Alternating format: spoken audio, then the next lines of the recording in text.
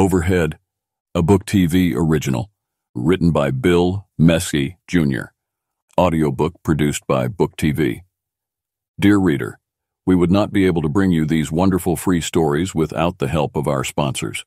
Please visit novelnutrition.co and stock up on your reading supplements. Every purchase supports authors and free audiobooks. Character is what you are in the dark. Sermons, Dwight L. Moody. Passaic, New Jersey. Fall 1983. Even before he's completely awake, Tiny Terry is aggravated. The phone wakes him up, and he almost squashes his iguana when he rolls over to grab the receiver to shut the phone up. It's his ex's lawyer, and he's talking about late payments, and Terry is only hearing half of it because he's still half asleep. "I'm sorry for calling you so early," his ex's lawyer says, "but I wanted to be sure I got you." Sorry my ass, Terry's thinking. He could have woken up and found this fucking weasel cutting out his heart with a dull butter knife, and this prick would say, "Sorry, I'm cutting out your heart with a dull butter knife." "Look, Terry," the lawyer is cooing, "I know how much you hate getting these phone calls, and believe me, it's just as much as I hate making them." My ass, Terry thinks, you get paid to be a prick. "You a friend of mine?" "What?" I said, "You a friend of mine?" "Terry, all I'm trying to do here." "You're not a friend of mine, so stop calling me Terry, okay?" The lawyer keeps talking, cooing, keeps calling him Terry, like squeezing Terry for money is some small thing between buddies. Terry lies back on the bed and drops the phone on the pillow.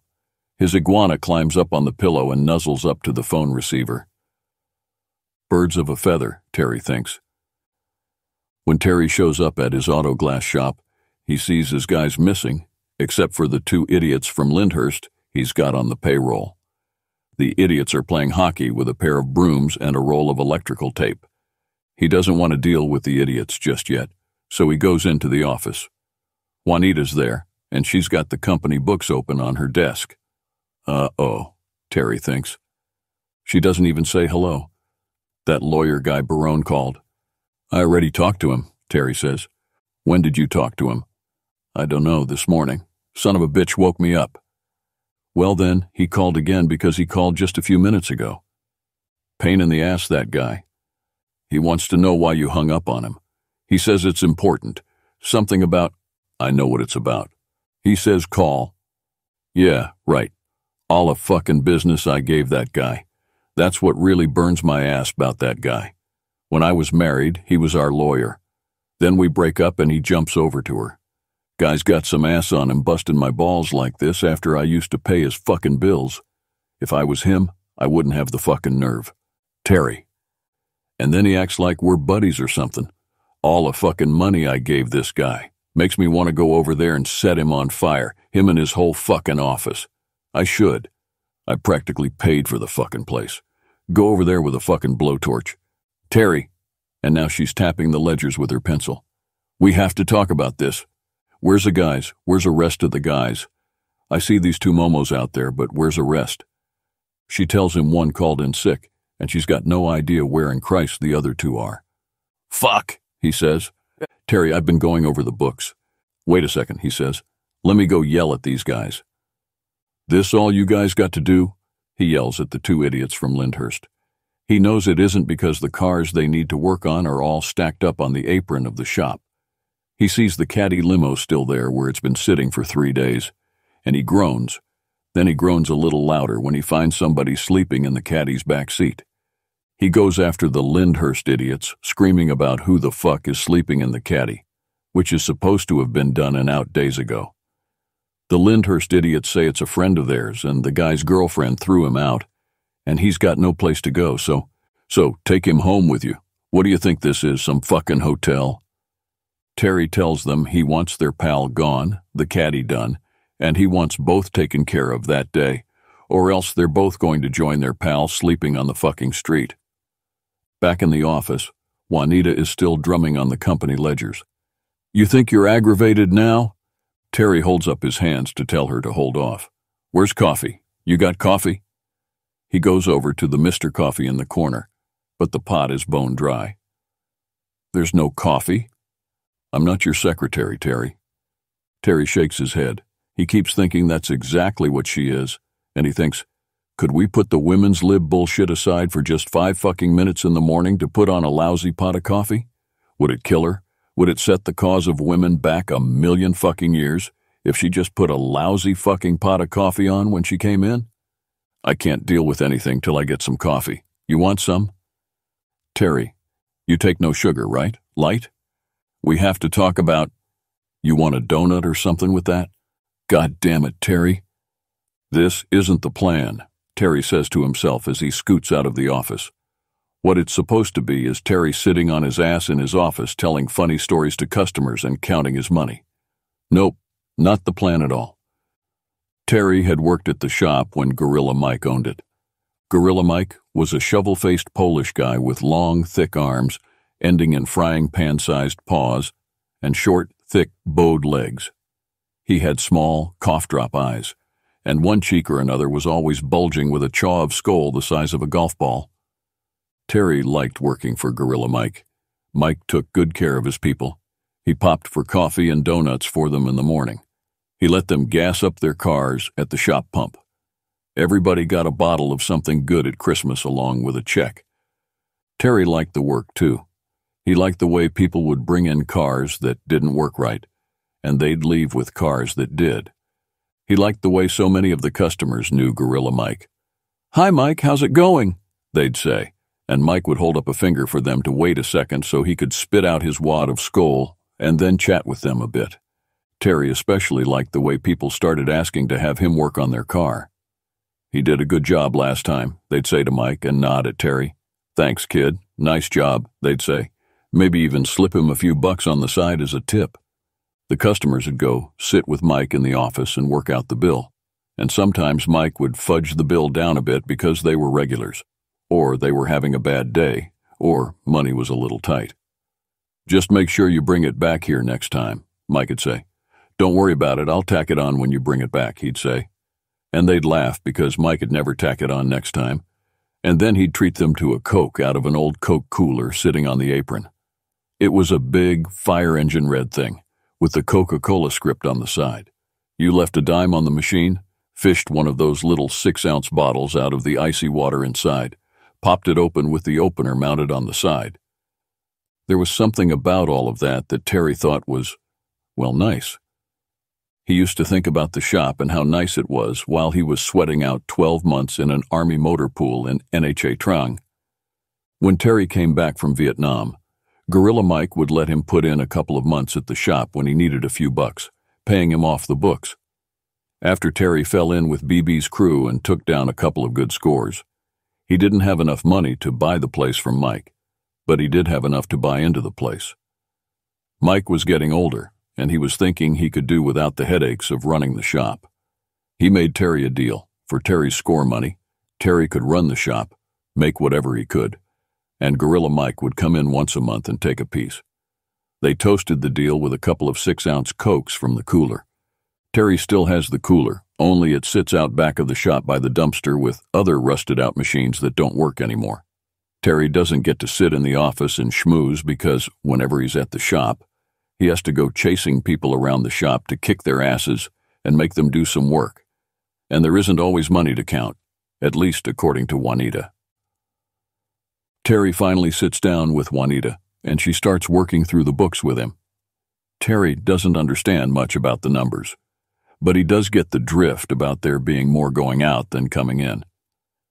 "You have to stop taking out of the till," Juanita says, and she underlines the reprimanding sound of it by thwapping Terry across the bridge of his nose with her pencil. "At least you have to stop taking out without writing it down." Terry says he'll write it down when he takes out of the till. "It's not just that, Ter," Juanita says. "There's what Mike takes out of the business." Jesus, Terry thinks, when's that old fart going to fucking die already? "And there's all this crap you have going on off the books. You got so much going in and out off the books, it doesn't even pay to keep books. But you can fix it, right?" Terry's more along the lines of pleading than asking. "Fix what? All this? and Juanita waves her hands at the open ledgers like she's shooing flies, is science fiction. Look, Ter, you're gonna end the month squeezed because there's not enough receivables to cover the nut. At least not on the books. Next month you're in the toilet. Next month is December, and December is gonna suck. Nobody's got money in December. We never do business in December. People will be throwing their money at Christmas, not at you. Then in January, you got the balloon due on the mortgage, and I swear to Christ I'm not going through that same crap this year when the taxes— Terry! Is that Milty? Terry's looking at one of his late people bopping into the shop and high-fiving the two idiots from Lyndhurst. Terry, don't you dare. Just a sec, Jay. I gotta go out there and kick Milty's ass. Terry. Terry makes himself scarce that day. He tells Juanita he's got to deal with some vendors for parts, which is sort of true. They're not the kind of vendors where Terry can have Juanita put the transactions on the books. They're the kind of vendors where Juanita puts her hands over her ears and says, I don't want to know about it. Terry goes over to BB's Go-Go Bar, the Roma, and takes a lunch break that runs from 11:30 to somewhere around 2. BB's not around, so Terry hangs out in the bar and even helps the bartender smoke, bring up stock from the cellar, because he'd rather do that and listen to his knees grumble about going up and down the stairs to the stockroom, then go back to the shop. Terry orders some Chinese and treats Smoke and himself to some chaffon and fried rice. They sit at the bar slurping down fat, greasy noodles, and Smoke keeps bringing Terry a steady parade of Dos Equis. How about I teach you to use chopsticks? Terry says. Nope, Smoke says. There's some hard hat guys in the bar for the lunchtime show, drinking mugs of Bud and eating the rubbery hot sandwiches Smoke nukes up in a microwave. The hard hat guys don't seem to care much about the quality of the cuisine at the Roma. They're more interested in the Bud and the dancers. Terry squints up at the stage. All the Dos Equis is starting to get to him a little bit, and between that and the colored light rig blinking at the stage, he can't really make out the girl swaying around in front of him. High cheekbones, almond eyes, Spanish, he thinks. He asks Smoke if she's a regular. He doesn't recognize her. New girl, Smoke says. As Terry watches her on the stage, he notices this new girl can actually dance. And she must be new if she thinks really dancing impresses the kind of guys who go into the Roma, because that's how she's moving. She knows some steps, does some kicks, can swivel her hips without letting it become a seedy grind. But seedy grinds are what people come to the Roma for, so she doesn't attract much interest. Terry says something about what a good dancer she is, and Smoke shrugs. Smoke plants another Dos Equis in front of Terry, and Terry's starting to feel warm and friendly toward the girl.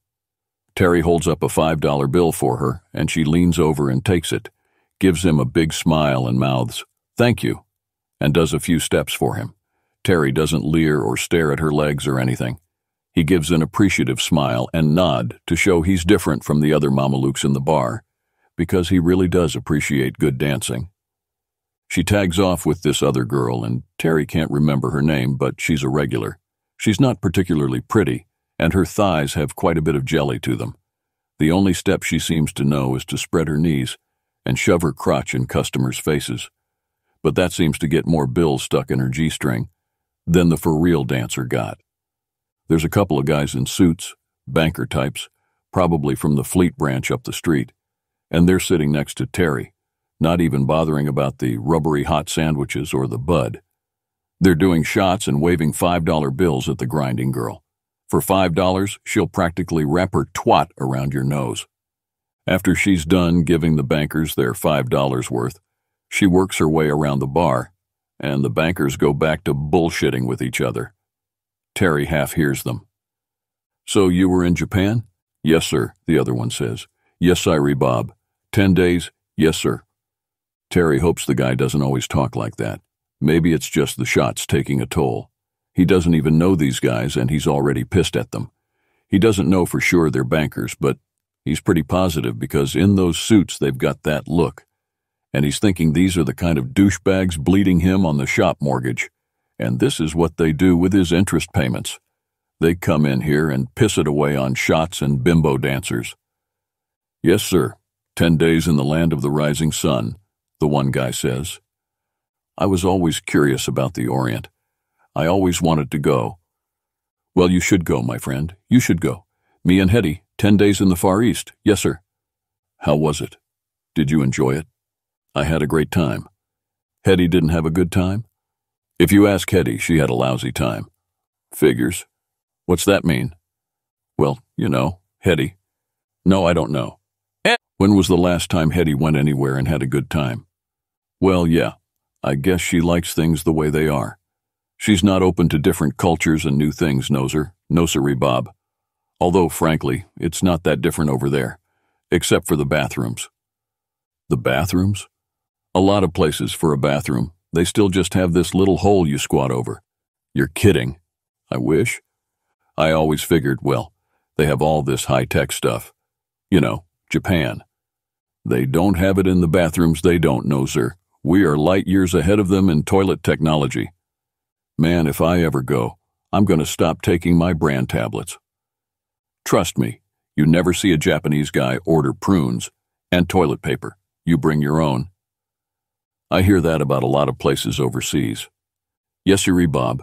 No matter what businesses America gets beat on around the world, this country still makes the best toilet paper there is. Next time you wipe your ass in comfort, you think, made in the USA. Before Terry leaves the Roma, he calls in to Juanita to see what's cooking. He speaks carefully so she can't hear all those dos equis mugging his tongue.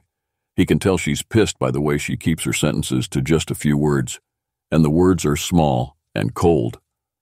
Anything come in I should know about? Terry says. Nope. Everything okay? Fine. Terry gives her some bullshit about going to a couple of car lots to see about some referral jobs, but he can tell she doesn't believe him. Really, he says. Fine, she says. And now he's getting pissed at her because she doesn't believe him. He's feeling a little woozy from all the dos equis, and he knows he's in for a long night.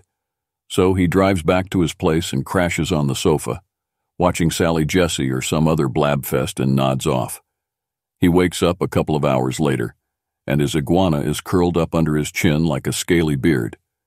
You miss Daddy? He says to the iguana. But lizards being lizards, it doesn't answer. Terry does drive over to one of the car lots he deals with, a Ford place on Route 46. He bullshits with the service manager for a few minutes just so he can look Juanita in the eye and say he really was on business, even though he and the service manager don't talk any business. He goes back to the shop. He waves at Juanita in the office. She's dealing with some customers, but he can tell she sees him and is ignoring him. Man, he thinks, she is really pissed today.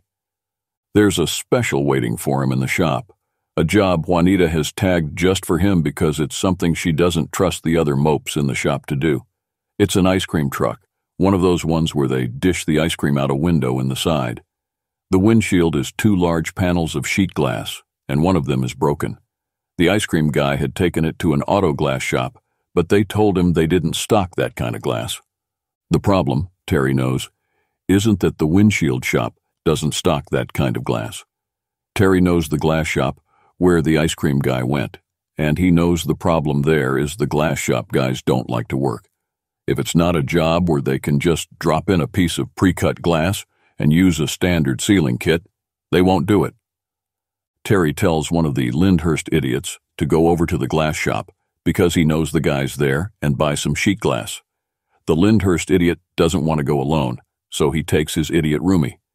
Come right back, Terry tells them. Okay, I mean it, there and back. While they're gone, Terry pops out the old glass. He has to do it carefully so he doesn't damage the rubber molding. The truck is old and he probably won't be able to find a replacement kit.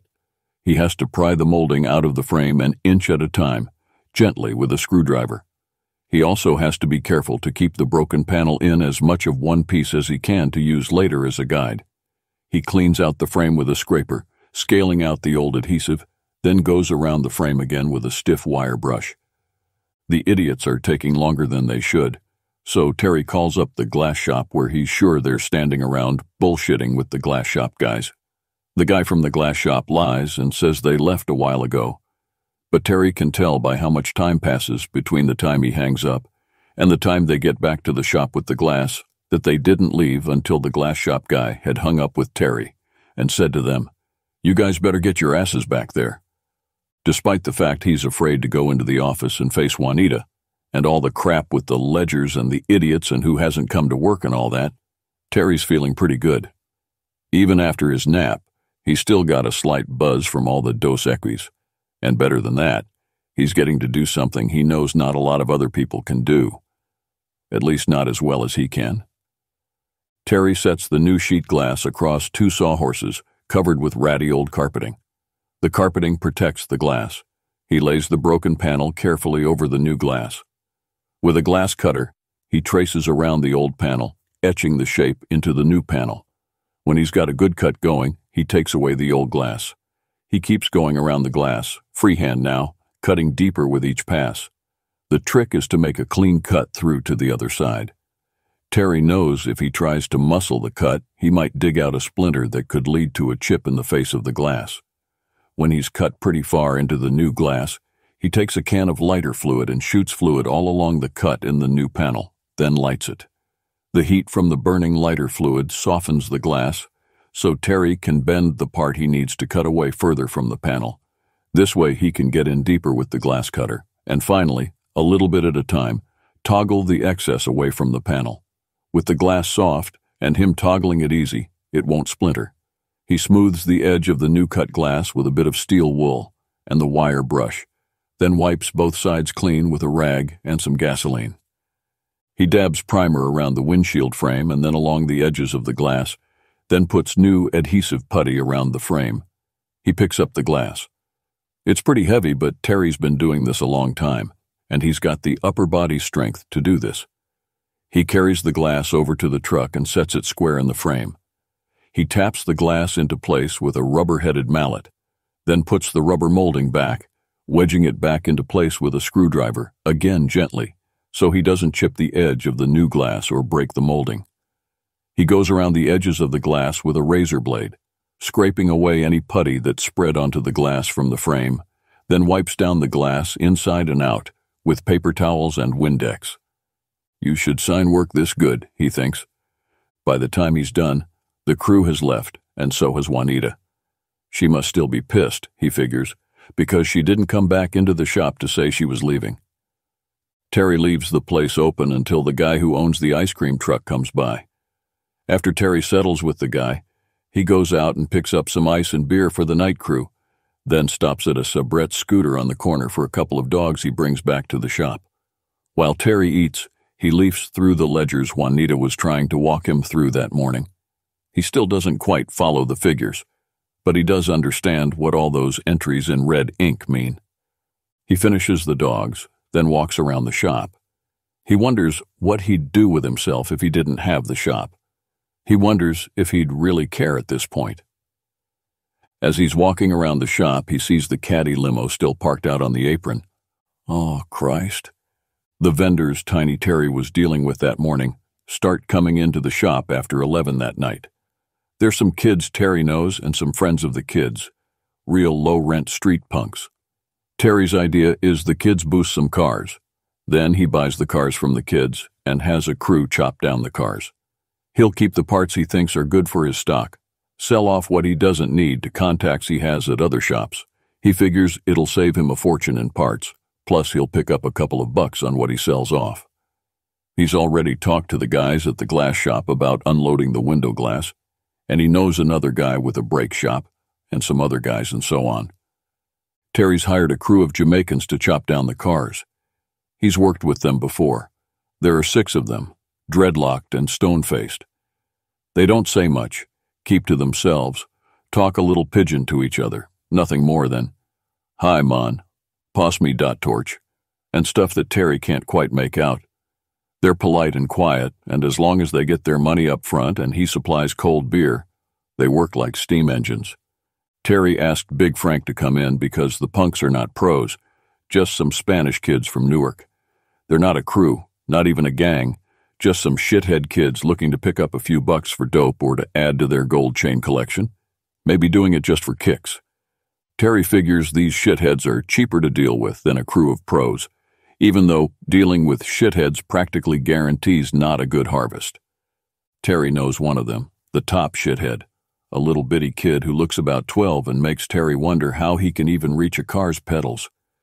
Terry and him have done business before, but the thing is, the word goes out from him to shitheads Terry doesn't know, and he doesn't want one of them thinking something stupid. He doesn't want one of them looking at Terry paying them off his roll of green and getting a bit drooly. If one of them gets it into his head to try something stupid, the Jamaicans will be useless. They're good workers, but they don't look for trouble. A blade or a piece comes out and they're, bye-bye, mon. That's why Terry has Frank there.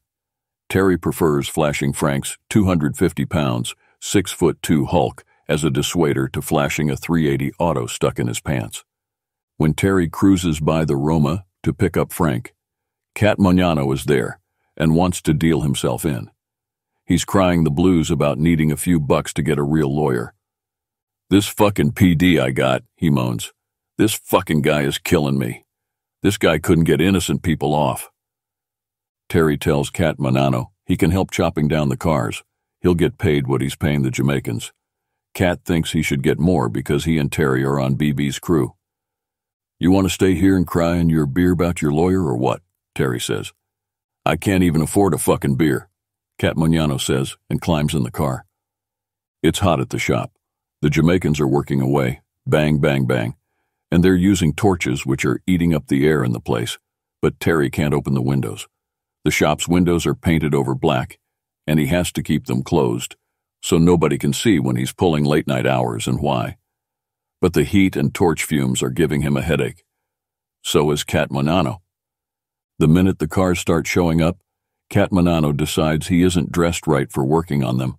He doesn't want to mess up his good threads, so Terry has to dig him up a set of coveralls. Cat works on the cars for a couple minutes before he decides he needs gloves to protect his precious hands. So now, Terry has to dig up a pair of work gloves. Cat Magnano works a couple more minutes, then decides he doesn't know anything about power tools, so he says he'll just lug stuff around. Every time he lugs something around, he has to sit and catch his breath and dip into the cooler Terry stocked with beer for the Jamaicans. Cat Magnano sits on the cooler and grumps. "This fucking PD I got, this Theodore." "Fucking PDs," Big Frank agrees. "Fucking Cat Magnano," Tiny Terry thinks. "I gotta get myself a real lawyer," Cat says, and cries about how, with Theodore handling his case, he'll probably wind up getting the gas chamber, or however the hell Jersey is killing people these days. "I mean, fucking PDs is no good anyways," Cat says. He reaches inside his borrowed coveralls and comes up with a roach. He lights up, takes a beer out of the cooler, and alternates between tokes and sips. Cat Magnano is pretty much talking to the air because he's sitting there by himself. The chopping crew is unbolting, unscrewing, and torch cutting, and Terry and Frank are making piles of quarter panels and window glass and whatever. "Hey, you guys want any of this?" Cat Magnano says, and holds out what's left of his roach. "Not just yet," Terry says, not trying too hard to hide, sounding pissed. Cat Magnano takes a long, long toke. He coughs. "Man, that's some nasty shit. It's hard to get something nice, don't cost you no arm and a leg." "Life's a bitch," Terry says, grunting it out while he's carefully setting down a Buick windshield. "Fucking PDs," Cat Magnano says again. "You figure a guy's word of shit. He wouldn't be no PD no more. This fucking guy, he got gray in his hair, tu sabes. The fucking guy is getting old in a PD's office. You got something on a ball at all, then you're out of there, right? You make your bones, then go over the DA or go private." "Private," Frank said. "That's where the bucks is. But if you're still sitting there when a hair goes gray, you're still just a lousy fucking PD." "Yeah," Frank says. "And it don't mean nothing good for nobody you're handling their case." Cat gives his roach a nasty look, then nods at the Jamaicans. "I'll bet those guys know where the good shit is." "Don't bother them," Terry says. That's all he needs.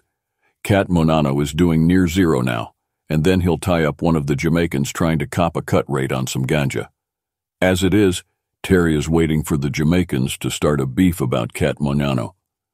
"Dat fucking guy sit there and smoke and drink me beer, mon. He better not be make the same money me make, mon." The Jamaicans finish up. The cars are stripped. The Jamaicans put the tools away. They even sweep the floor. Terry tells Frank, "If I had guys like this on during the day, I wouldn't have to be pulling this shit at night." Terry pays off the Jamaicans. Terry thanks Christ. None of them say anything about Cat Manano. All they say is, "Next time, Mon," and they split. What's left now is dragging the parts Terry wants to keep to the storage shed out back and loading the rest in a couple of the shop vans. Cat Manano finally starts doing some serious labor, lugging parts to the shed.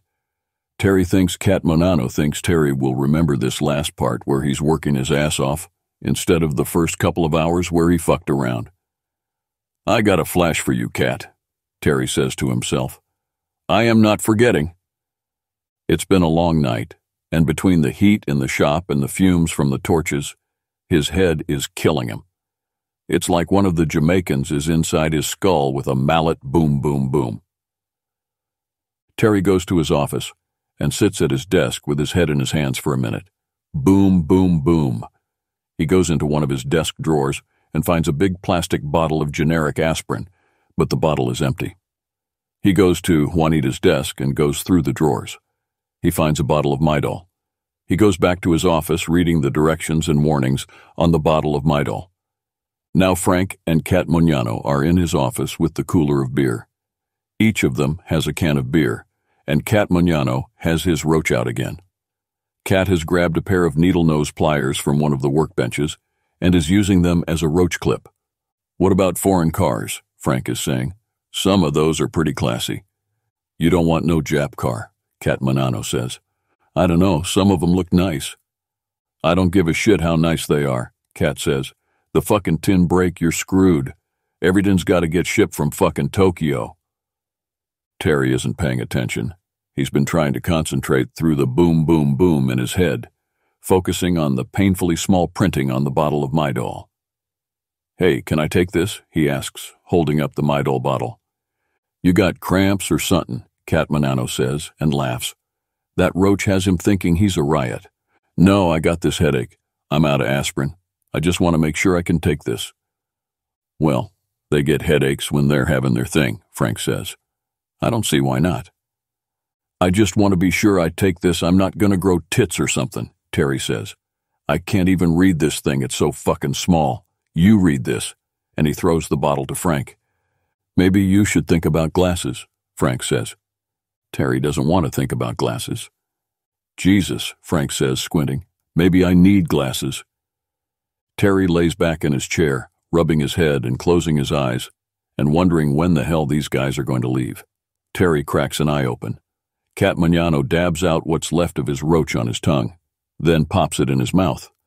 A chew or two, and he washes it down with his beer. Cat starts laying out a line of coke on Terry's desk. "I wish you wouldn't do that in here," Terry says. "Grass is one thing. Coke." Cat Manano snorts up the coke through a tube he makes out of a $5 bill. It doesn't look like he's left anything behind, but just in case, he licks the tip of his finger and swabs the desk with it, then rubs his fingertip along his gums.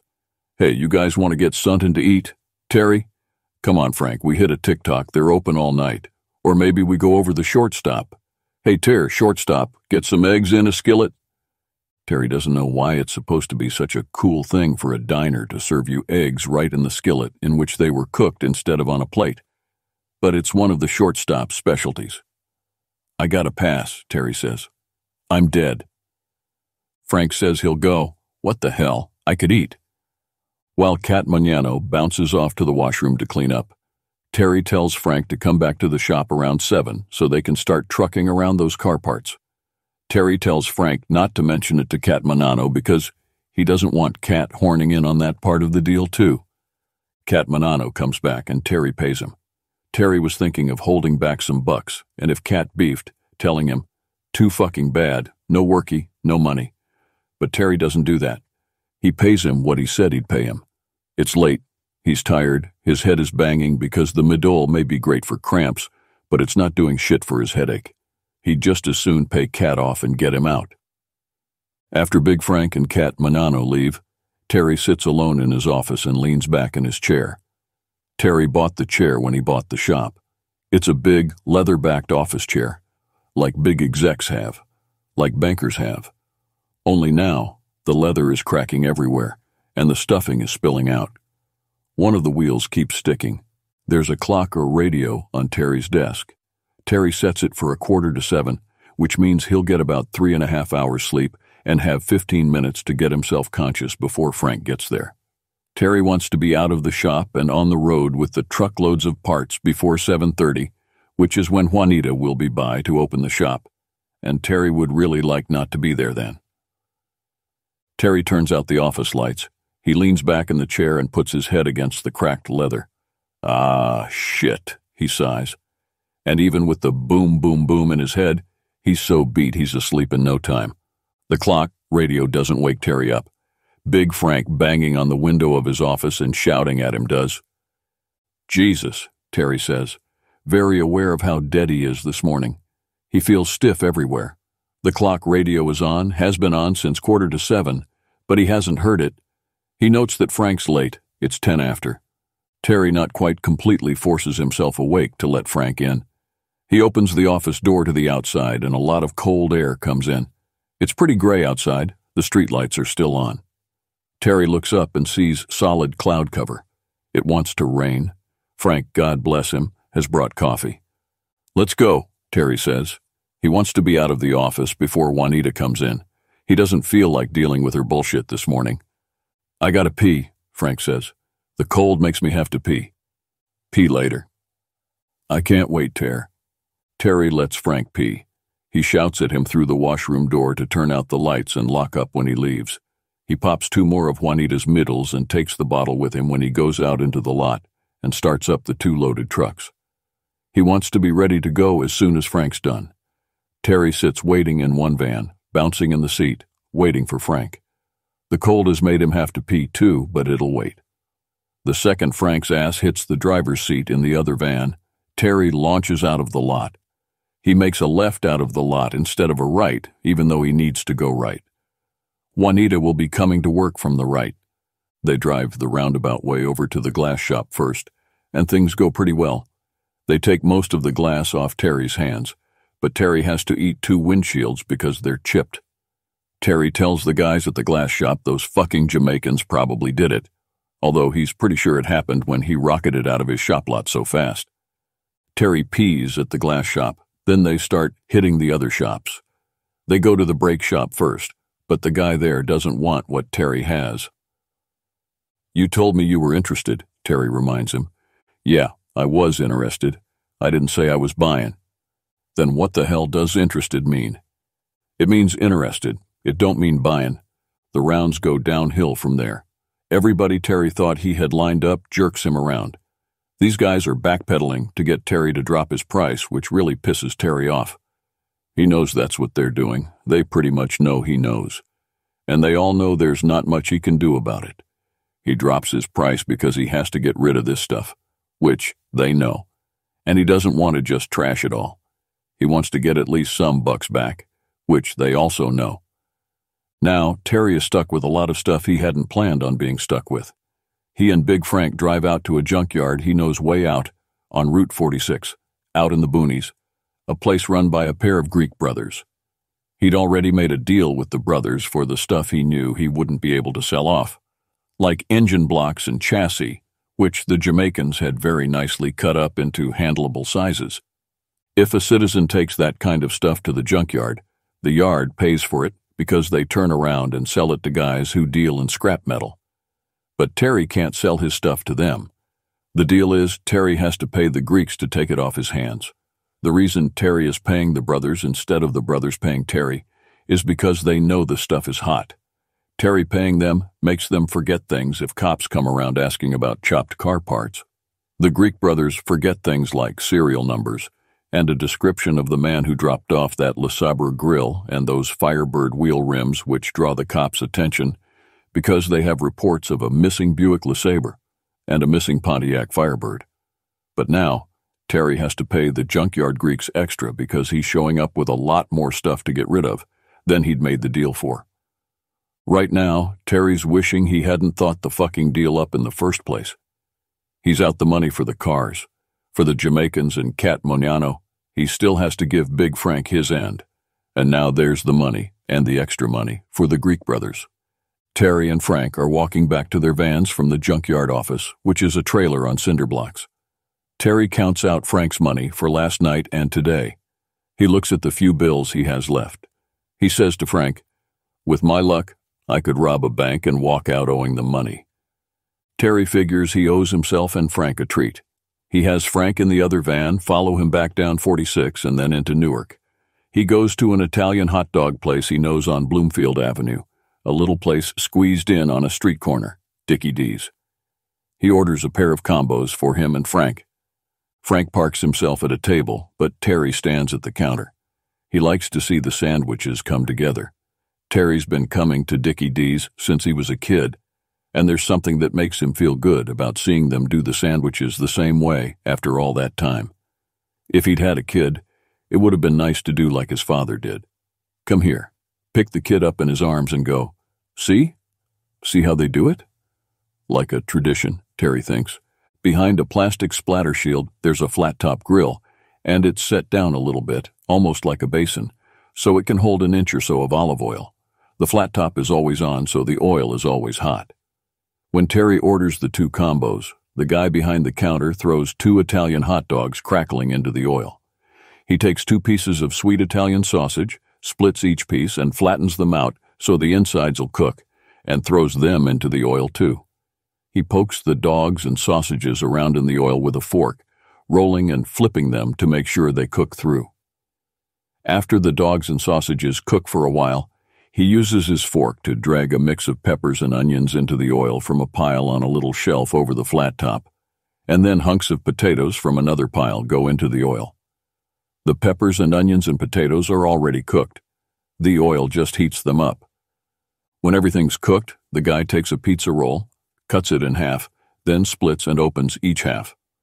The counter guy squirts mustard and ketchup into the pocket because Terry tells him he wants mustard and ketchup inside and out. The guy shoves a dog deep into the bread pocket, then a piece of sausage, smothers them with peppers and onions. Then he stabs at the potatoes crusty and brown from cooking in the oil and jams them in on top. He keeps shoving potatoes into the pocket until it looks like the roll is exploding with potatoes. The counter guy showers some salt over the potatoes, then gives them a squiggle of mustard and ketchup. Terry has the guy wrap up the 2 sandwiches. He buys a couple of root beers, and he and Frank take the food out to one of the vans so they can eat with some privacy.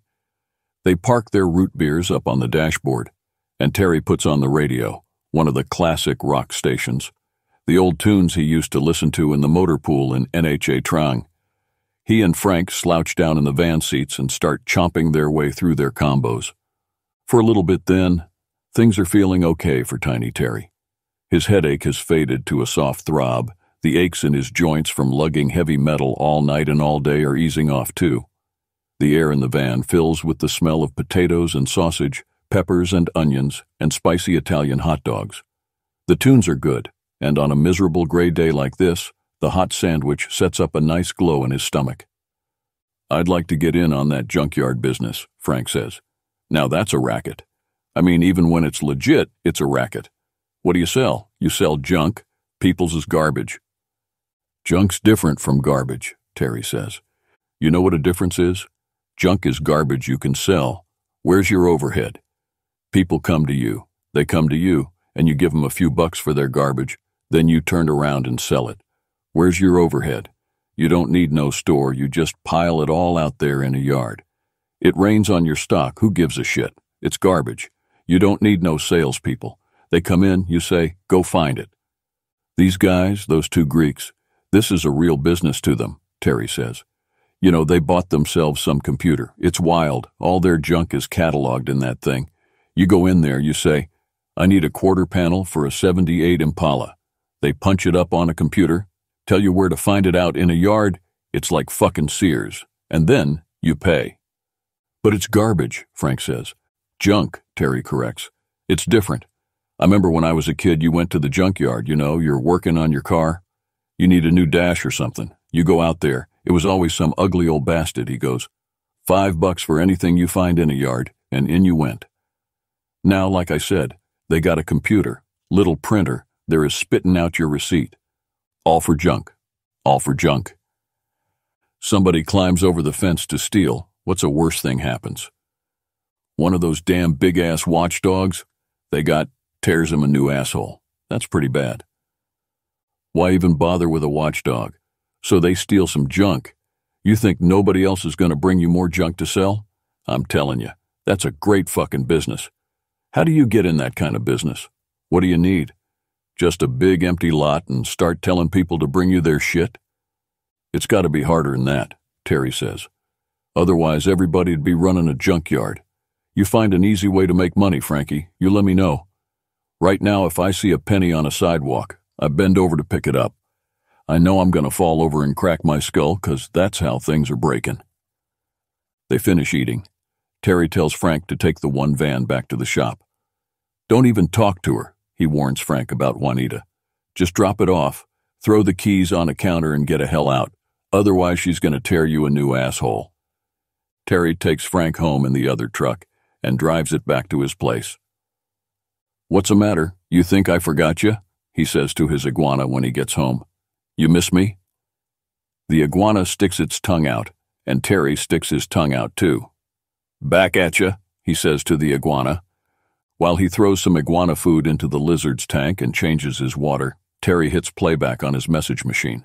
There's another call from his ex's pain-in-the-ass lawyer, then Juanita still sounding pretty pissed. Terry feels sorry for Frank if he bumps into her when he brings the van back.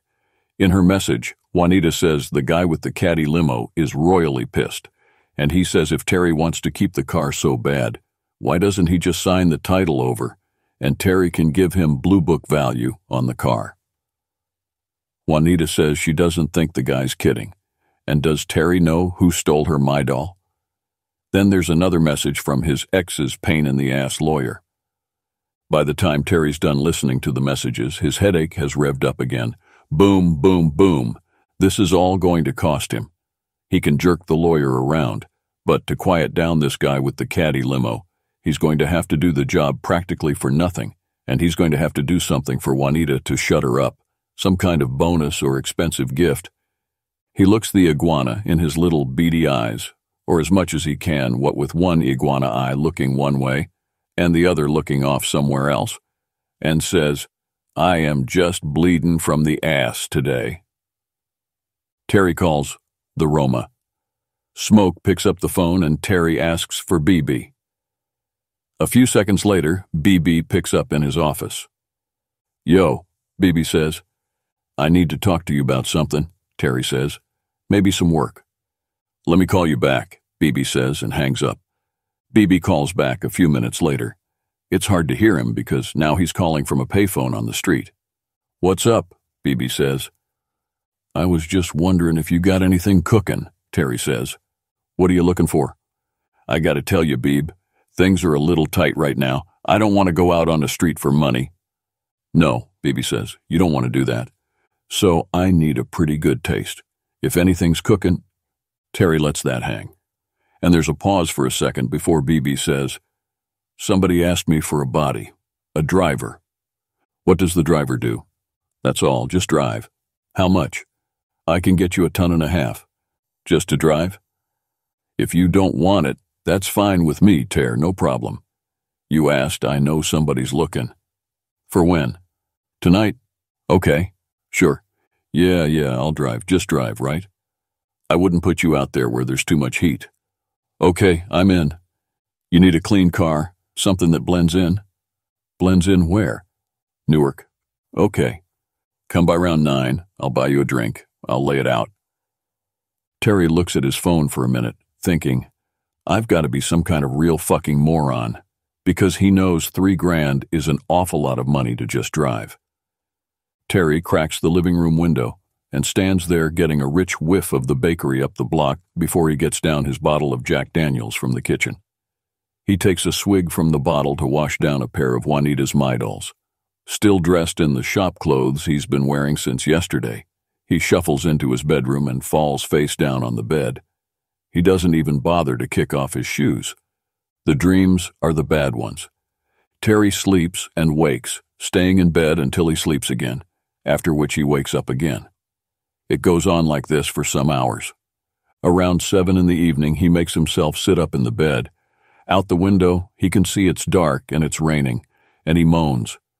The rain makes his joints hurt, especially this cold November rain.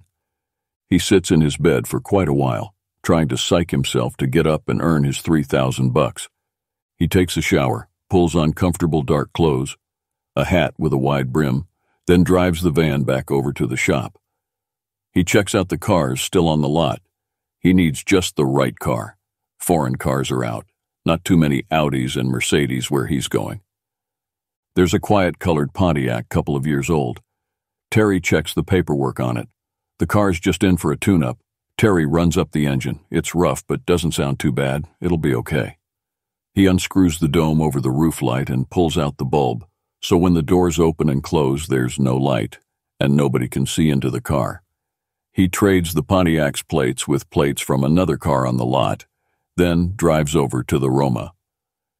It's a weeknight, so it's pretty quiet in the bar. Terry waves Smoke over. "Tell the boss I'm here." BB parks on the stool next to Terry. "Give the man a shot and a Dos Equis," he says to Smoke. Smoke puts a shot and a Dos Equis on the bar in front of Terry.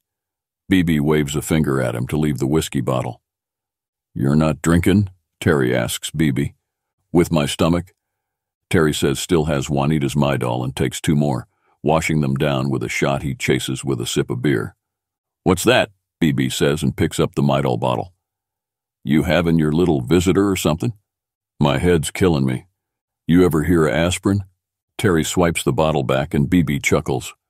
They watch the dancer for a bit. She may be a little heavy, Terry thinks, but she carries it well, especially in the boob area. She's hanging on the poles at each corner of the stage that go up to the ceiling. She's got her legs wrapped around one of the poles and is rubbing her crotch up and down the pole. BB frowns at her and waves her away from the pole. "I keep telling her not to do that," he tells Terry. "It's not like those things hold up the ceiling. They're just like decoration." She's right. Those things won't carry any weight. They break, she falls and busts her ass. Then I'm in court with a lawsuit giving away my bar. Nope. "You think she'd sue you?" "They'd all sue." "You think? Really? You think 'cause I give 'em a bottle of Cuddy and $100 at Christmas they wouldn't sue my ass off? Finish your drink and show me the car. Let me get my coat." Then they're outside, walking to the Pontiac. They stay close to the storefronts along the street, trying to stay out of the rain. They're at the Pontiac, and BB nods a yes. They stand in a doorway out of the rain while BB lays out the job for Terry. Terry sighs. He shivers. "What?" BB says. "Just cold. Fucking rain. I should have had another drink." "Anything goes bad on this tear, cut the guy loose and get clear. You're just there to drive, okay?" BB hands Terry an envelope. It's the $3,000. It means something BB's willing to pay up front. It means he trusts Terry. It means he's not worried about Terry holding up his end. He's not worried about Terry not doing what he signs on to do. Terry is driving to Newark. He makes a note the Pontiac needs new wipers along with its tune-up because all these wipers do is smear the rain across the windshield. Terry has to squint through a narrow, clear slit the driver's side wiper manages to leave in the middle of its smear. Terry thinks this is like driving a tank, looking through a little slit. BB has, more than once, told Terry his idea of management. BB has said he doesn't like telling people to do something. He tries never to say to somebody, "You have to do this." He doesn't like to give orders, but he still manages to get stuff done, even the dirty stuff. "All you gotta do," BB has said to Terry, "is leave a door open. Sooner or later, somebody comes through that door." So here's Tiny Terry going through the door. He's running down Route 21 in the Pontiac into Newark and then onto Bloomfield Avenue. "I gotta be out of my fucking mind," Terry says to himself. "I gotta be some kind of fucking moron." He heads up the avenue until he passes Branchbrook Park. Then he hangs a UI. His guy is supposed to be waiting for him at the bus stop on the eastbound side of the avenue, right by the entrance to the park. But the guy isn't there. Nobody is. Fuck! It's dark in the bus shelter, so he reaches over and rolls down the passenger window to make sure he's not missing the guy in the shadows in the rain. But even after he rolls down the window, the guy still isn't there. Fuck! He considers bailing on the whole business, driving straight back to the Roma and telling BB, "Hey, look, I was there, but the guy wasn't. Not my fault. But he doesn't do that. He figures BB isn't paying him $3,000 to just drive so he can take easy outs. Terry pulls back into traffic, uses the car around again, then cruises slowly up the avenue. Okay, he thinks. Guy's a little late is all. The rain, traffic. He's a little late, it happens. No biggie. He drives for a few blocks, slowly, eating up the clock. Brings the car around again to the eastbound lanes. He's not there this time, he says to himself. Then fuck it. I'm gone. I'm out of here. Fuck this. I went above and beyond.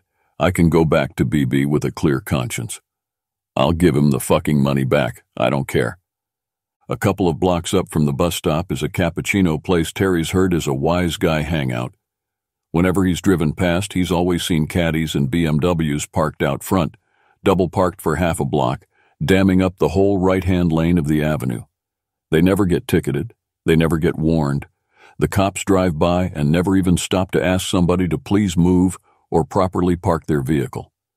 Terry has a hunch, so he drives slowly past the cappuccino place. He can see somebody heading toward the park. The leather jacket and long hair, stringy now in the rain, tells him young, a kid. The kid is carrying a bag from the cappuccino place.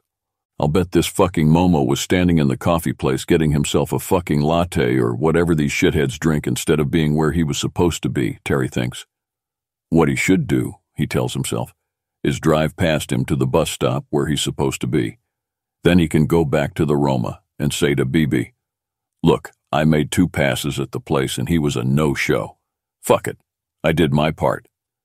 But the $3,000 in his pocket won't let him do that. Terry pulls the Pontiac up to the curb near the kid and toots the horn, leans over and rolls down the passenger window. The kid with the bag from the cappuccino place is off in his own little world. He's still walking, head down into the rain, like he hasn't heard the horn. Hey, dickhead, Terry calls out. You the guy supposed to be in a bus stop? This does get the kid's attention. He comes over to the car. The way he moves, Terry can't tell if the kid's just dense or stoned, or, God forbid, both. You the driver? Terry doesn't put his face close to the open window. He doesn't want the kid to get a good look at him. If you're the guy I'm supposed to pick up.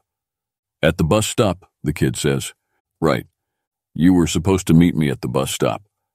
You were supposed to be at the bus stop like 10 fucking minutes ago, dickhead. I'm supposed to sit in a rain waiting for a cop give me a ticket for standing in a bus stop. Get your ass in here. The kid climbs in. He notices the roof light doesn't work.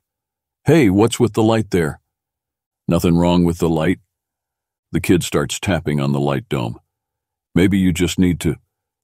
Terry has pulled out into traffic, and now he's pulling over to the curb again and stops. He turns to the kid. He can't see him well in the car, and that's good. He doesn't want to know what the kid looks like. More important, he doesn't want the kid to know what he looks like. There's just what Terry can see when headlights go by, and the light comes through the windshield, speckled with the shadows of raindrops and rivulets of water when it sweeps across the kid's face. He is young, got some whiskers growing on his upper lip and chin like patches of bad grass. If this kid's 20, Terry thinks, I'll eat my hat. Listen, dickhead, Terry says, the light's fine. Everything's fine. You just sit there and take care of your end. My end's fine, okay? You just worry about doing what you gotta do. Hey, okay, all right, the kid says. Hey, take a chill pill, dude, okay? Take a chill pill, Terry says to himself and sighs. He pulls the Pontiac back into traffic. He follows Bloomfield Avenue across the park into Spanish territory. Signs creep into the rank of tired stores on either side of the avenue that say Groceria, Lavanderia, Licor. Small second-floor window signs are for offices of abogados and are crammed with information like hablas español, inmigracio, impuestos, criminal. There are places where you can wire money to Sud America and take out food places smelling of spicy pollo and carne. What's with these wipers? The kid asks. Can you even... Let me give you a little advice, kid, Terry says. They tell you be someplace at a certain time. You be there. It's awful out. I wanted to get something hot to drink. I haven't had anything to eat. I know it's awful out. It sucks out, that's good. Nobody can see you. Then you go and walk in where it's all lit up. It's all full of wise guys, so maybe there's cops watching. That's real fucking smart. Dickhead. Were you in there bragging to the maid guys, huh? Telling them you're on your way and all that shit? I just bought myself a cappuccino, that's all. I kept my mouth shut. Did you know anybody in there? I know some of the guys, yeah. You talked. I kept my mouth shut. Where'd they find you, kid? Whose nephew are you? Look, you gonna bust my chops all night? Terry drives down to where Park Avenue's 4 lanes cut into Bloomfield Avenue. He hangs a right and Park Avenue turns uphill, coming off Bloomfield at an angle, heading back toward the park. It's residential here, still all Spanish. Cars pass them and they can hear their radios blasting loud Latin music, even through the closed windows. They pass Clifton Avenue, and Terry can look down the block to his left and see Sacred Heart Cathedral. The rain catches the floodlights around the cathedral in a halo around the high spires. Didn't the Pope do something there? The kid asks, nodding at the cathedral. Why? He a friend of yours? Terry doesn't know why he can't stop being mad at the kid. Every time this kid opens his mouth, Terry wants to bark at him. Terry gives the cathedral a quick look while they're stopped at the traffic light on Clifton. He used to live a couple of blocks from here when he was a kid over on 7th Avenue. Him and the other kids from the block used to play football in the grass along the granite walls. Listen, dickhead, Terry says. I'm not going to pull up or anything, but you'll see it. You should get a look as we go by. It's going to be off to your right, just a couple doors in on Parker. Which one's Parker? Terry shakes his head. The kid snags a little luck. Terry catches the light at Parker, a narrow one-way emptying out onto Park. It's all 2- and 3-family homes, sitting shoulder to shoulder in there. There's not enough curb space for the number of drivers living on the street. There's so many double-parked cars down there, it looks like a parking lot. On the far side of the street, a few doors from the corner, like Terry said, is a little groceria. See it? Terry asks. The kid nods a small, tight nod. The kid's scared. The light changes, and Terry drives on over the crest of the hill, then down toward Branch Brook Park. He pulls off on Lake just before the park, hangs a U, pulls back onto Park and drives back up the hill, past Barringer High School. Just past the intersection with Parker, he pulls to the curb, kills the lights and the engine. They can look over their left shoulders to see across Park and just far enough down Parker to see the groceria. I don't know why you couldn't just pull up on that street, the kid says, nodding at Parker. 'Cause look at it, dickhead. All these little side streets around here, it's the double parking capital of the world. You want me waiting for you out there and I get jammed in? How'd you like that? The kid shifts in his seat. It just looks like a long way to walk. So, you walk. It's a long way for me to run back. After you get out, I'll pull around and park on that side of the street. You come out the store, I'll be right there at the corner. Don't worry about my end. The kid's quiet then. He sips on his cappuccino, he munches on a cannoli he pulls out of the bag. He keeps turning to look over his shoulder. This is killing my neck. Turn round in a seat. The kid is a gawky thing. He can't seem to make any move smoothly. Try to do it without kicking me, Terry says. Sorry, you want a sip? He holds out the cup of cappuccino. No. How long do we wait? Till he gets here. I mean, how long? What if he's not coming tonight? How long do we wait before we figure he's not coming? Relax. An hour, couple hours. Oh, man. The kid goes back to sipping his cappuccino and eating his cannoli. When he sips on his drink, he does it with a long, loud slurp. Do you mind? Terry says. You sound like a bad fucking drain. It's hot. Terry keeps telling himself to relax, to calm down. So the kid makes noise when he sips his cappuccino, so what? The kid's right. Take a chill pill, dude. Terry slouches back in his seat and closes his eyes. His head is starting up again. He fumbles through his pockets looking for the Midol, but thinks if he starts popping Midols in front of this kid, the kid would start busting his balls about doing Midols. Terry slouches a little more and pulls his hat down over his eyes. Let the kid watch the store. That's his job. They sit like this for a while, the kid slurping his cappuccino. Then the kid says, You got the time? No. Terry puts his hands down in his lap so the kid can't see his watch. If the kid starts worrying about the time, Terry's afraid he's going to be asking every 5 minutes. "This rain's driving me nuts," the kid says after a while. He rolls down his window and pretends he's shouting at an upstairs neighbor. "Yo, give it a rest, huh?" He grins at Terry. Terry shakes his head. "You want to roll up the window now?" The kid shrugs and rolls up his window. "Oh, shit." Terry tilts his head so he can look out from under the brim of his hat. The kid has taken a bite out of his cannoli, and the filling has dripped out the open end down the front of his jacket. "You wouldn't have a napkin or something, would you?" the kid asks. "Sure, I'm fucking Meals on Wheels." The kid's quiet for a little while then. "Maybe he's not coming. I mean, how long we wait before we figure he's not coming? I mean, do you want to be here all night? You got someplace to go?" "No, I'm just saying." "An hour, okay? And don't ask me when an hour's up. I'll tell you." The kid flicks on the radio, but since the car's engine is off, nothing happens. "Hey, flick the key, would you?" Terry sits up and flicks the radio's power switch off. "Are you watching the place while you're fucking with the radio?" "I don't think so. Look, why don't you kick back, huh? I'll watch. Close your eyes for a bit." Now it's the kid's turn to get snippy. "How the fuck am I supposed to sleep, huh? How the fuck am I supposed to close my eyes? Could you close your eyes?" Terry doesn't say anything, but his answer would be no. The kid sighs. "Mind if I smoke? I'll crack the window." He already rolling his window down. "Don't crack the window. You shout out the window. You want to play with the radio. You put smoke out the window. Why don't you just put up a fucking neon sign outside?" The kid rolls up the window. He's sulking now. "Jesus, Terry," Terry tells himself. "You relax. Never mind the kid." "Crack the window," he says. "Have your smoke." "You want one?" Terry shakes his head. "I don't see you around," the kid says. Terry shrugs. "I'm with different people." "This the kind of thing you do?"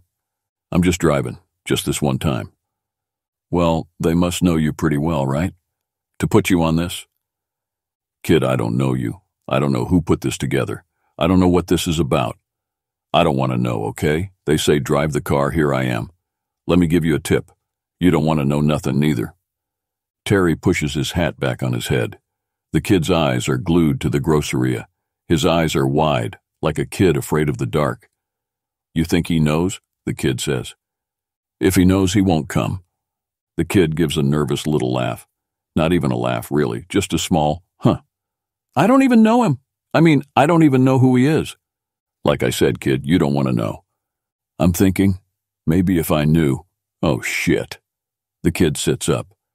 There's a tall, slim guy in a natty-looking raincoat and a wide-brimmed hat, almost a cowboy hat, coming down the other side of the street, hunched over against the rain. "That him?" the kid says. "They told me you'd know." "I think that's him." "Kid, you better be sure." "That's him, yeah, I'm pretty sure." "Kid." Yeah, it's him, okay?" The kid throws his cigarette out the window. "Yeah, okay, yeah." "Time to go then. You okay?" The kid nods. He's fumbling around in one of the pockets of his leather jacket. Look at him. He's not even looking for anybody. The man in the sort of cowboy hat turns into Parker and skips across the street to the groceria. "You never did this before, did you, kid?" The kid shakes his head, like he's embarrassed. Terry's thinking, nothing to be embarrassed about, kid.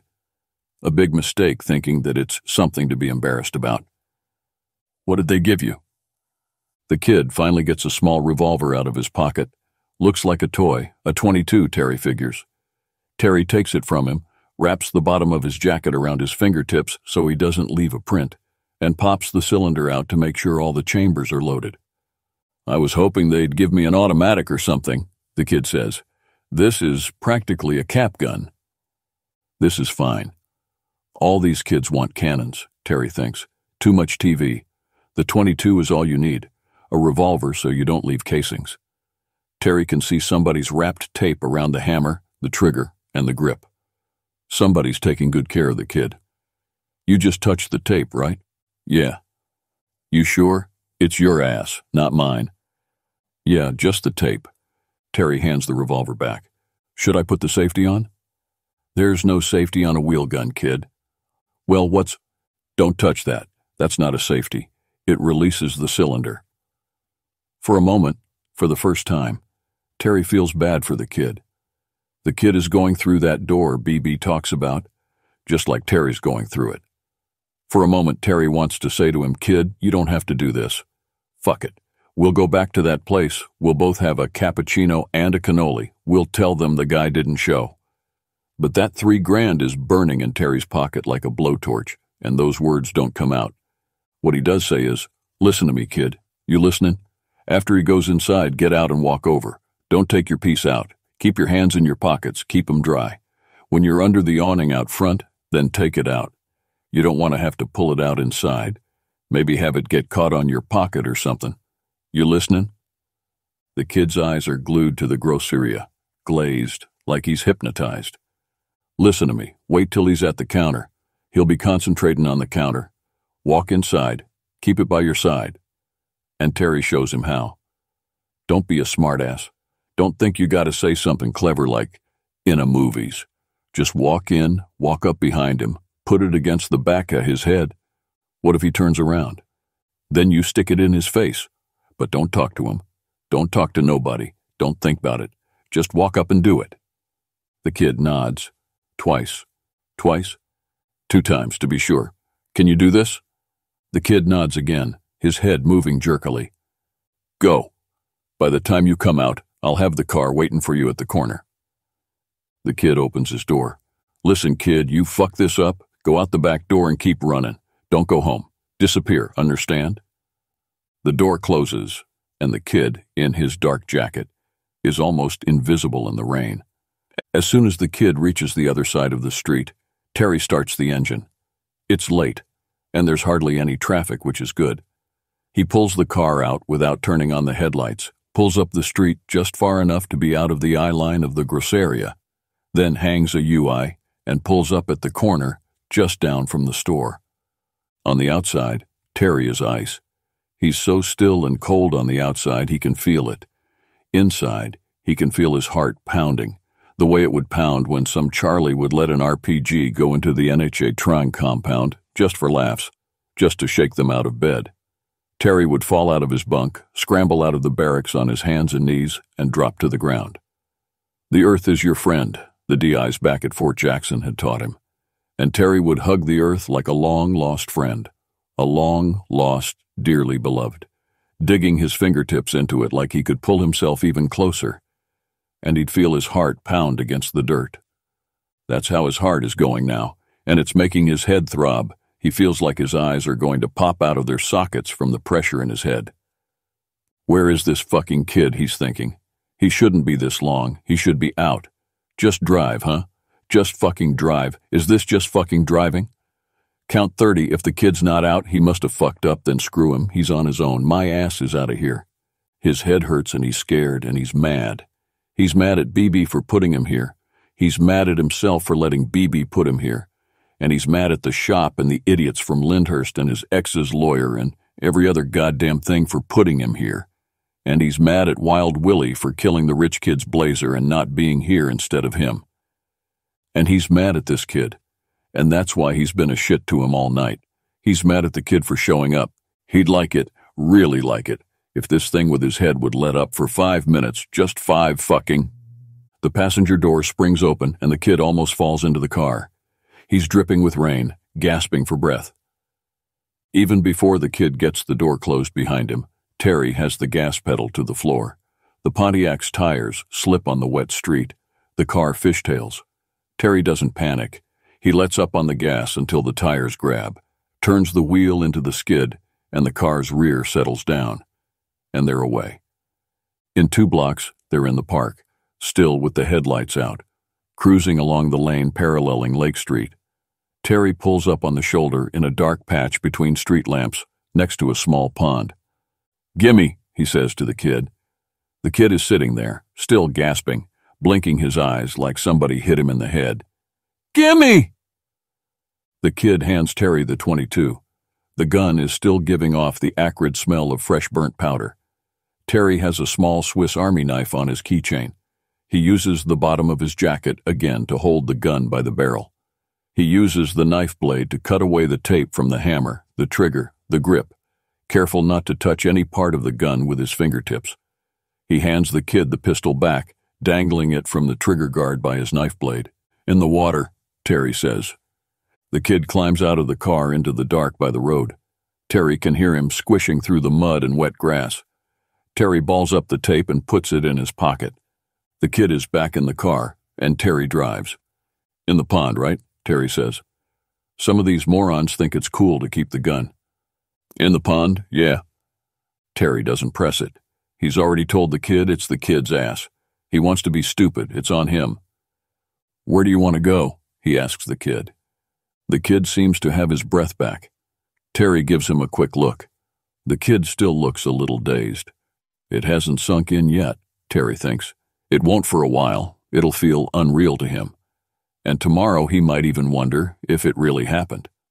"Where do you want to go?" Terry asks again. "I don't know. You want to go for a drink?" "Where do you want to go?" Terry asks. He says it in a way that lets the kid know, "You're going your way, I'm going mine." Terry winds through the park and winds up back on the avenue where it passes through Belleville. They've gone far enough that they can't even hear the sirens swarming in on Parker Street. Terry pulls to the curb. "Get a cab or something," he tells the kid. "You got money for a cab? Don't go for a drink, don't hang out with your friends. Go home, watch TV." The kid steps out into the rain. He looks like he wants to say something, but Terry doesn't stay for it. Terry drives back to the shop and pulls the Pontiac inside the garage. He cleans out the kid's cappuccino cup and the bag from the cappuccino place, and uses a shop vac to suck up all the cannoli crumbs. He douses the ball of tape with lighter fluid, drops it in a metal bucket, and sets fire to it. He puts the bulb back in the dome light, switches the license plates back. He makes a note on the paperwork for the Pontiac to replace the windshield wipers. He makes sure the shop lights are out, the burglar alarm set, the doors locked. Then he climbs in his Riviera and drives home. Back in his apartment, he cracks the window so he can smell the bakery up the street. He gets down his bottle of Jack Daniels from the kitchen cabinet. He flips on the TV, AMC, because he likes the old movies. It's something with James Cagney. Good enough. He sits on the sofa with a blanket wrapped around his shoulders, his bottle of JD in his hand, and his iguana curled up alongside him. He wonders what would have happened to his iguana if he hadn't made it home tonight. He drinks pretty steadily. He knows if he drinks steadily, eventually he'll pass out. He won't dream if he passes out from the booze, and he'd rather deal with a hangover than his dreams. We hope you have enjoyed this story. If you have, please share this audiobook with a friend. Your friend will appreciate it, and the Gigabizzle Bupenheimers of the algorithm will like it too.